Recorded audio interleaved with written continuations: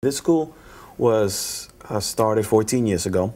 It was one of the first new small schools that the Department of Education did in cooperation with community and parents. The school was started by a group of parents that had aligned themselves with a group called EBC, East Brooklyn Congregations.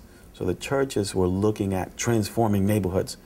And part of the work that the organization did was mostly around housing, but also in terms of the work they wanted to do. If you're going to transform a neighborhood, a community, you have to also work with the schools.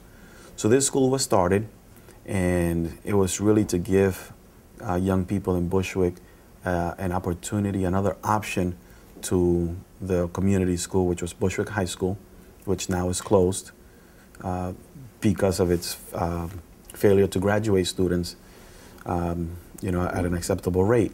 And so for a very long time, this was the only option other than Bushwick High School that many students had.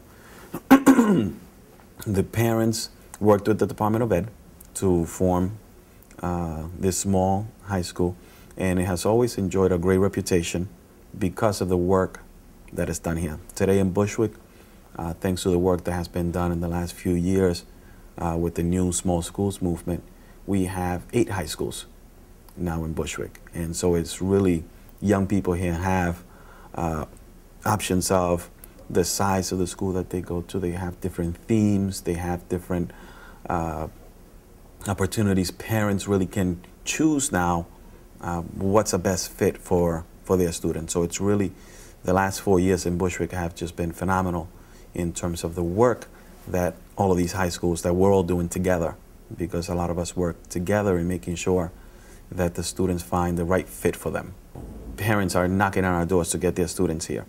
And so at that point, my vision for the school was going from good to great, because we have a good school, there's a lot of good things happening here, and what we want to do is get some great things happening.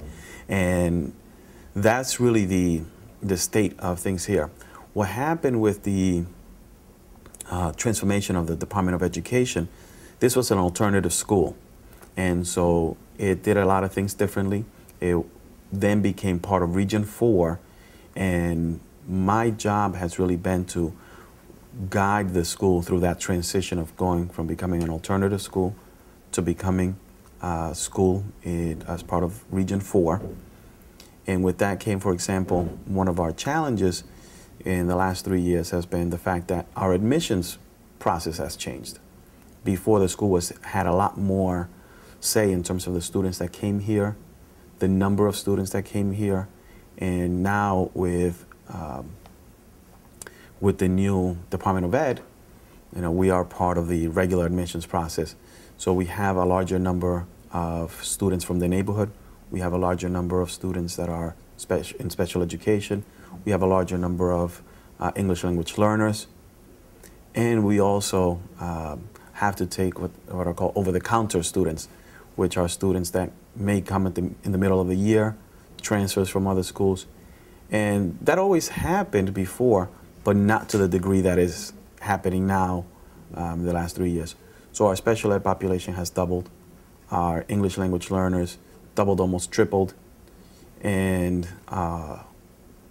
that's been a challenge. So we've needed to really continue to do the great work that was being done here, now with a different student population.